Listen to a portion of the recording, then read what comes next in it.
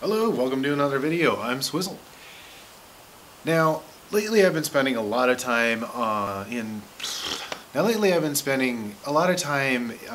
streaming, not streaming myself, with really would help if I decide what I'm going to say before I push the record button. So lately I've been spending a lot of time in live streams, in people's chats and things like that. And I do have one story that I was able to remember from it to share with with you guys. So streamers have their own set of emotes that you can use. It's like custom to their channel, and you can use it all around the platform and stuff like that.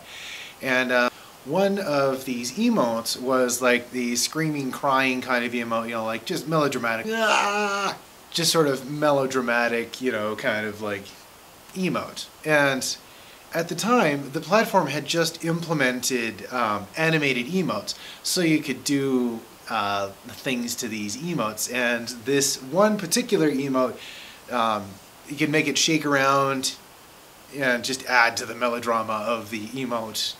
Before I go any farther, I just want to let you know, if you like what you see, click the subscribe button and give it a like.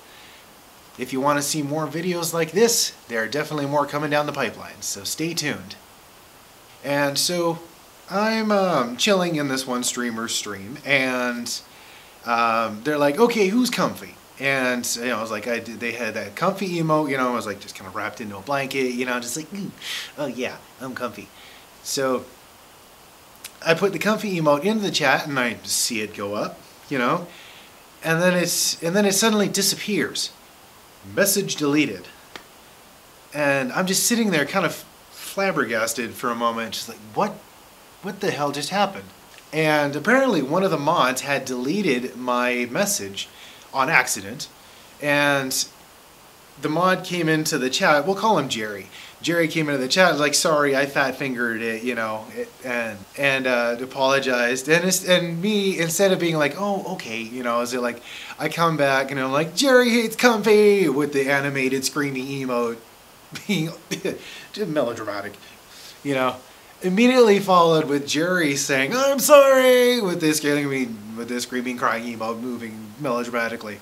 And at this point, I'm actually feeling kind of bad, so I was like, it's okay, it's like, it's all good.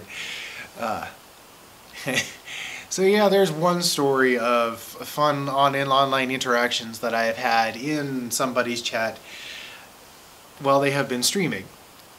Alright, that's all I got for you guys this week. Give it a thumbs up if you liked it, subscribe if you're new here, and until next time, stay happy, stay healthy, and stay furry.